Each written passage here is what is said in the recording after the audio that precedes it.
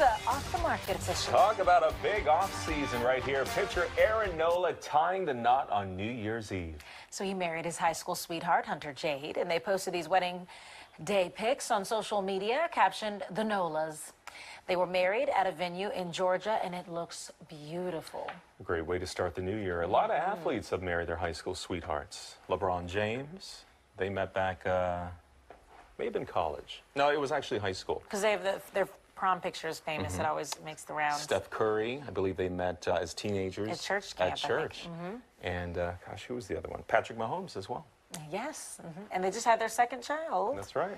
So if you have a high school sweetheart, hold on to it. You never know. You didn't hold on to yours, did you? No. I didn't either. So moving on. Where are they now?